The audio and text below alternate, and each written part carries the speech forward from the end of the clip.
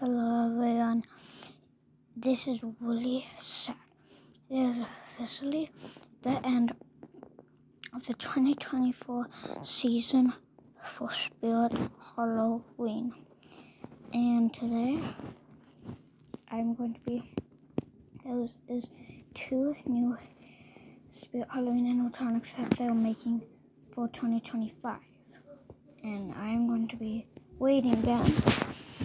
And I know I could have waited a little later into the 2024 season, 2025 season, when there was like 1,000 animatronics that just came out. But since the ending, I'm surprised there's two new animatronics already. For 2025, it's like the same thing that they did with Wicked Ratman. So without further ado, we're going to be waiting the two new Spirit Halloween 2025 animatronics. So without further ado, let's get on. So the first one, I'm going to do the first one that released for the 2025 season.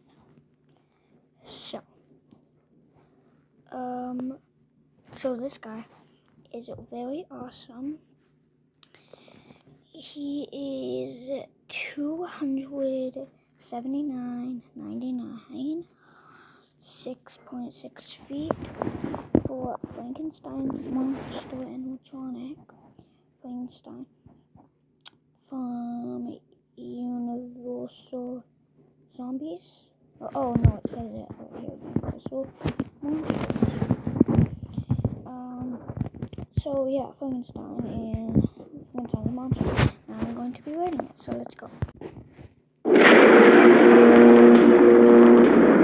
alive! Oh, it's alive!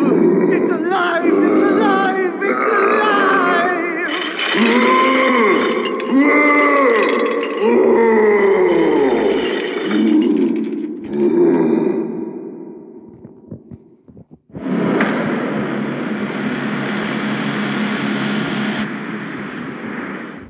So I've seen a lot of comments on this guy that people think he's actually terrible, and people say he's not even the right color. And I don't believe that. To me, he looks like exactly the right color, just for me.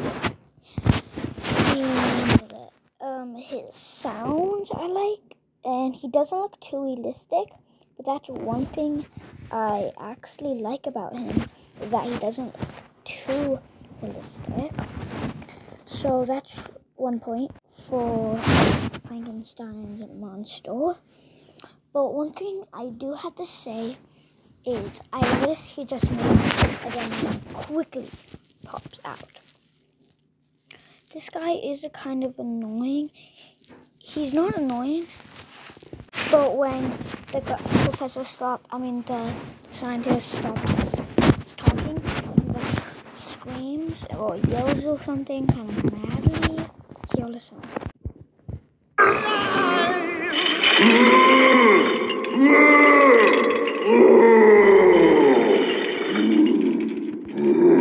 And I mean, I'm not too mad about that, but just kind of annoying. And the chains are kind of annoying too. The chains aren't that annoying, but overall, I like the blood stains, and overall, he's might be my favorite animatronic of the year. Let's go to the next 2025 Spirit Halloween animatronics. So I believed that the Frankenstein one was out, but I did not believe that the Lucky Liz was actually out. And to be honest, at the end of the video, I am going to be writing a review for both of them. And if you don't want to see that, you can skip that part. But see, overall, I like her, but she's not scary. I mean, like, see the clown effect. It's kind of more like a kid circus. It's not like a spooky, still circus kind of evil clowns. Like, kind of the clowns I like is like Cotton Candy Dan. And I'm not calling her a bad clown because she's a girl clown. I just, this would be a better prop. Like someone else said, this would have been a good prop if Lucky Bottoms wasn't a thing. But now since it is a thing, this thing just sucks compared to Lucky Bottoms. Lucky Bottoms is so good just compared to her.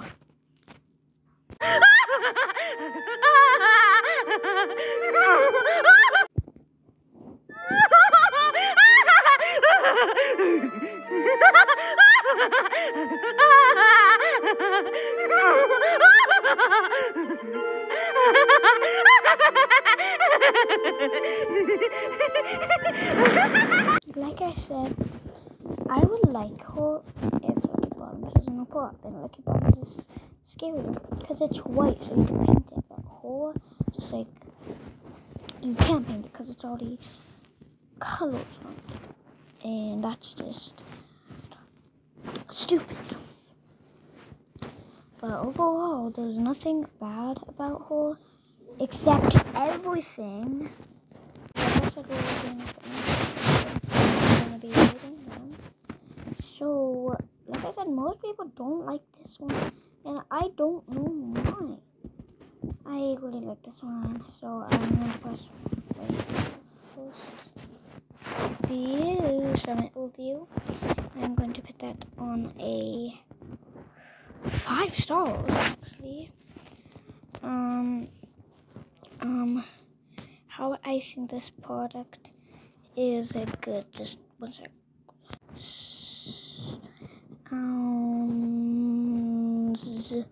Oh, great. Okay, what's the most important thing to know is, no, I don't know like that. I just wrote the name of the emails.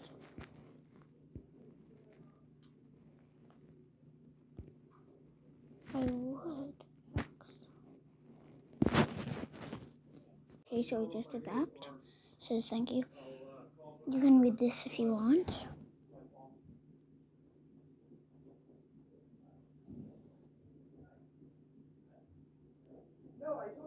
Yeah, sorry guys, I can't wait playing tonight.